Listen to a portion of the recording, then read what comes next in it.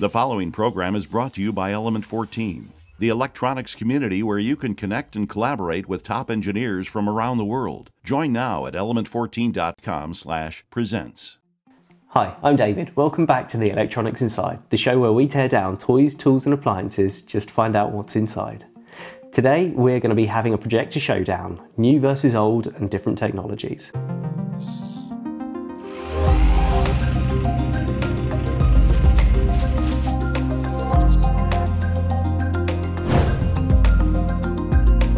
Before we get started, I just wanted to talk for a little bit, sorry for anyone that upset, about the history of projectors. Now, obviously you start with film projectors sort of way back when, and they don't have to have any electronics in them, they can be purely mechanical. But I just wanted to spare a moment to think something I didn't really appreciate until very recently.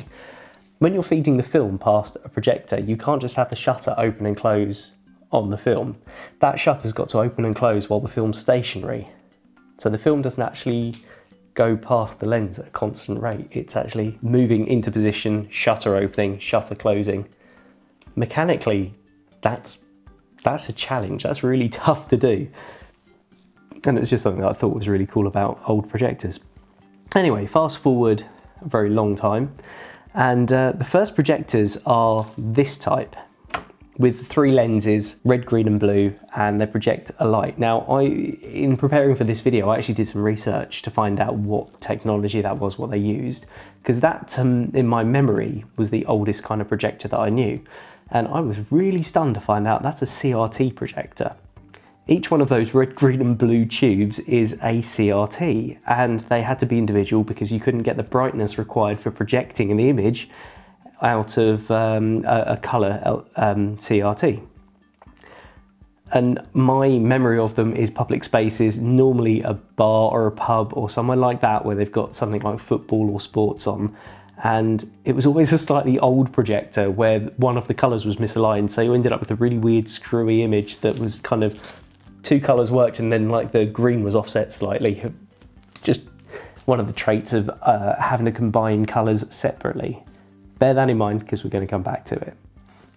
The next type of projector I remember, and this was a real sort of mid-90s thing, which I couldn't even find when I started researching. Hopefully by the time I come to edit this, I'll have found a picture here. When I was at school, we had a laptop that we knew was called a Cyclone laptop. Now, this laptop worked like any other. It was a little bit thicker and a little bit heavier, but that was kind of a necessary evil for what you could do with it.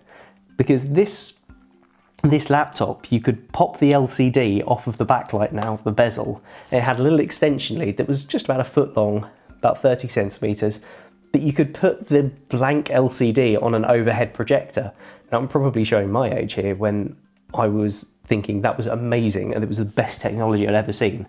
So essentially it was kind of an external LED and separate LCD projector. Now, that was kind of a requirement because of the size limitations of an LCD screen and the pixel density. To get any sort of decent image out of an LCD, it had to be big. Fast forward a few years, pixel density goes up, and you end up with one of these, an LCD projector. So we may as well go chronological and start with that.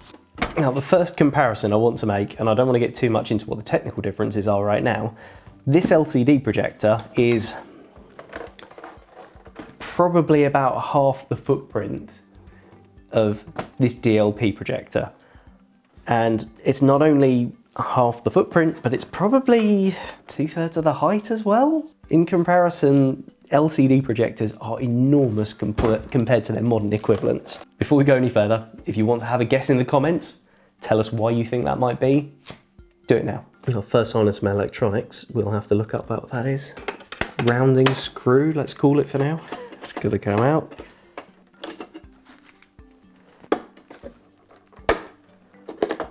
That's such a weird accessory.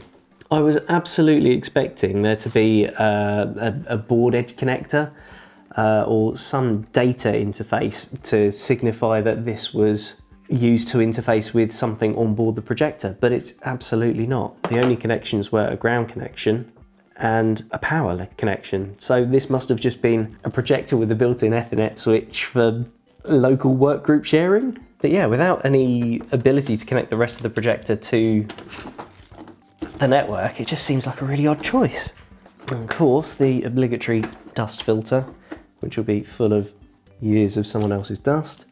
Nice little centrifugal fan design. I'm guessing this is the lamp cover, which looks like it's already missing some screws. It's probably the lamp that went. The lamp in old models like this is worth more than pretty much the rest of the projector together. So if your lamp goes or it has very few hours left, the value of the projector falls to pretty much nothing. So something like this lamp module, there we go. This lamp module is probably worth more than the rest of the projector together, assuming this still worked. And I actually don't know if it did, but for the value that I bought the whole projector for, it probably didn't. But this is, as far as I can work out, a high intensity discharge type light lamp.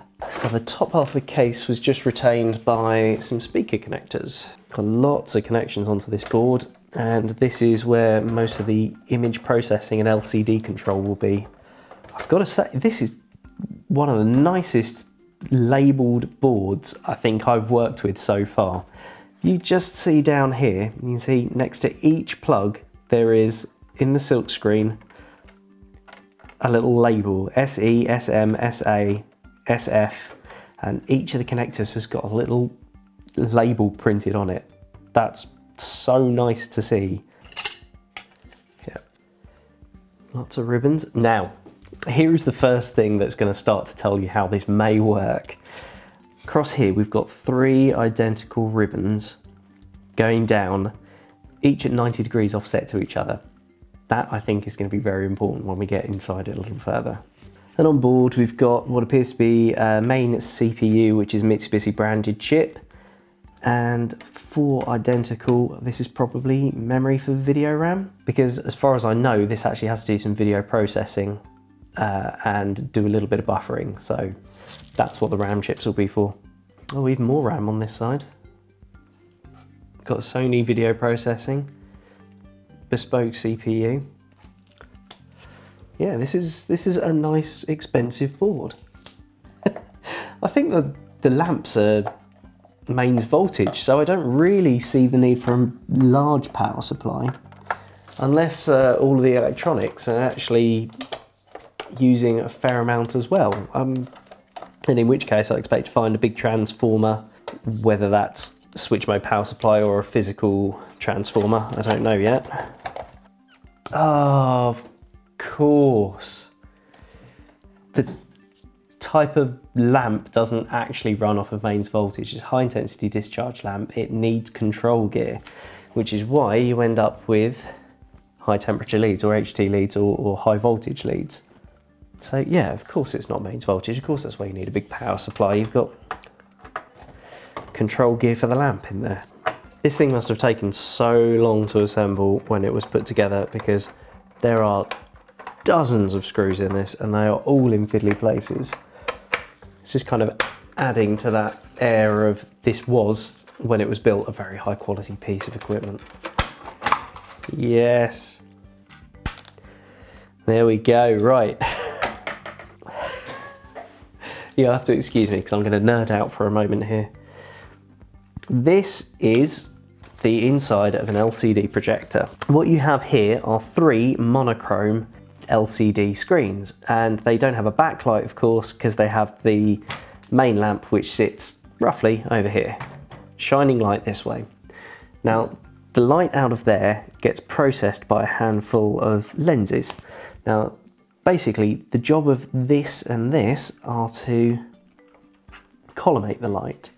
And I think this tells a very good story as to why this projector was sold for parts, because I don't know how best to show this to you. That has got all the hallmarks of liquid spillage and droppage, or actually that could easily be thermal shock. So this would have been originally one piece, and I suspect at some point some liquid was spilt on it and it cooled too fast and split, as well as the liquid residue on there, which has sort of cooked on because it was probably very hot when it did it. which is why all of these optics need to be air cooled at all times. So as well as that, we've got a pair of lenses which look like this, which are compound lenses to try and focus and collimate that light as straight as possible. So as much of the light from the lamp makes it through the optics as possible. Now you can obviously tell from the size of this versus the size of an LCD, which I can't get out yet, I will in a minute. A lot of light gets wasted, and of course in here that just goes to heat. Then you've got some of these wonderful big lenses. Such precision grinding. And the quality of the mirrors as well. These are normal silvered mirrors, but they will be optically incredibly high precision. Right, then we get to the cool bit. Now this is a color selective mirror. So from one side it looks like a coloured reflection, but from the other side it looks like a different coloured reflection. So what that actually does is only let certain frequencies of light through. And that splits off one colour light by only allowing it through. So only the, I'm not sure which one's which, but let's say only the red light is allowed through that mirror. So only the red light passes through this LCD. The green and the blue light is reflected this way, and then you have another colour separating mirror, which reflects green but lets blue through.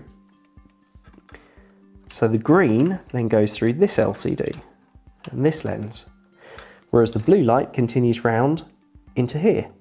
This prism, this giant block of glass right here, is recombining those three images, and they all get projected out the front. that as a process I always find is so cool. So white light starts over here, goes through the optics and is collimated, goes through here, red light passes straight through here to this LCD, green and blue are reflected, blue is reflected here, goes straight through, and then green passes straight through again, bounced back through this LCD. And then the LCDs are just black and white, producing the contrast for each pixel, which then reassembles that image in a prism and sends it down the optic lens. It's amazing that this is even possible without these three LCDs getting out of position, out of colour, the fact that we can engineer lenses which can reject or reflect specific wavelengths of light. And I love this layout, this labyrinth of lenses and mirrors and colour filters. It's amazing. LCD out the way, let's get on with the DLP. Thankfully, this is far less of a workout to pick up every time. Hopefully, it'll be a lot easier to get into too, because that was definitely a challenge. So let's start with the obvious and get the lamp cover off. Unbelievable. No wonder this was cheap. Somebody's had the lamp out of it. Well, all I can say is that I will have to look up the unit. I think this would have been a 200 watt high intensity discharge lamp as opposed to the 300 we had in the last unit. Right, now this one has got a definite manufacture date of 2005 in it. So this was, in terms of cheap and commercially available projectors, kind of early. 2005 for a DLP projector. This must have been probably quite expensive still. Wow. That is a lot more compact than the last one. You want to know a secret? I have taken an LCD projector apart once before. And actually that is why my old multimeter has got some burn marks and notches missing out of it. It's a story for another time perhaps. But I've never taken a DLP projector apart. And when I finally learned how DLP projectors worked, knowing how an LCD worked, I think I was just amazed that it was even physically possible to do the things that happen in here. So you power your video control board and then this assembly. Now you compare that to just the output optics of the LCD display And obviously you've got the prism and the LCDs that would have been there, but you haven't got the labyrinth and the optical splitting of refining the light before it can go through the LCDs. So the size of the DLP projector is so much smaller than an LCD. This chip on the back here is the DLP chip, digital light processing.